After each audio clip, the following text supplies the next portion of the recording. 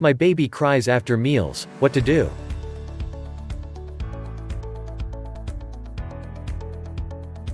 Perhaps it is because the muscles in the esophagus are not fully developed, or the nursing mother is consuming foods that irritate the baby. Whatever happens, the pediatrician must assess the situation. There are many reasons why a baby cries after meals. Either way, it is a source of stress and worries for parents. Indeed, the fact that a baby cries after meals does not seem normal. What to do in this case?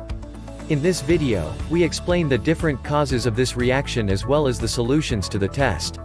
To remedy this, you must first know the cause behind this reaction. There are several possible causes for this. Whatever happens, it is always advisable to consult a pediatrician to assess the situation. Food allergy. If the mother breastfeeds her baby, she should keep in mind that whatever she eats, the baby also ingests it. Therefore, certain foods can cause allergies in infants. We must then identify those foods that cause the baby to cry during or after meals. On the other hand, it is the same with babies who are bottle-fed. If an infant develops an allergy to any component of the formula, it is normal for them to cry during and after the intake. It is therefore essential to consult the pediatrician regarding the apparent symptoms.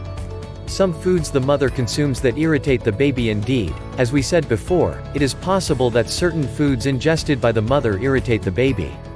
In this regard, there are some foods that are best to avoid while breastfeeding. Legumes, citrus, spicy foods, onion, coffee, broccoli, and cauliflower. Gastroesophageal reflux. Food enters the stomach through the esophagus. However, when reflux occurs, the stomach contents rise and cause irritation. This sensation is quite uncomfortable and it is quite normal for the baby to cry after meals if he is suffering from gastroesophageal reflux disease. In babies, the esophageal muscle is not yet fully developed.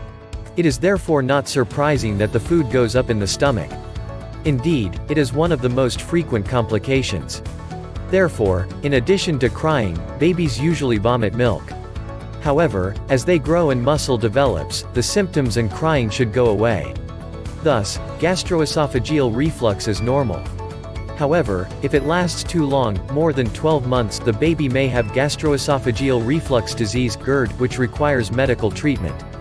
Among its symptoms are vomiting after meals, regurgitation even after the first year, irritability and crying after meals, refusal to eat, no weight gain. In these cases, the pediatrician will require diagnostic tests to be performed. Once the disease is detected, he will begin the appropriate treatment. Incorrect practice.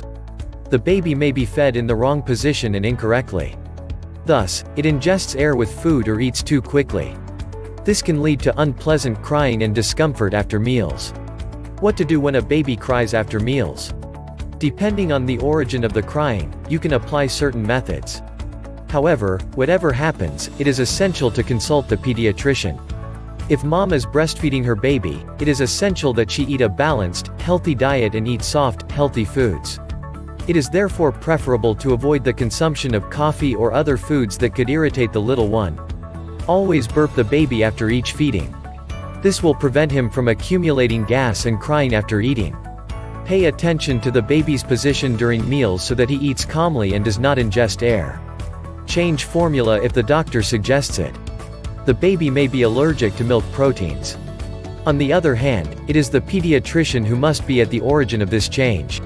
Thank you for watching. You can watch more videos by clicking the links in the description. If you like this video, give it a thumbs up and share it with your friends.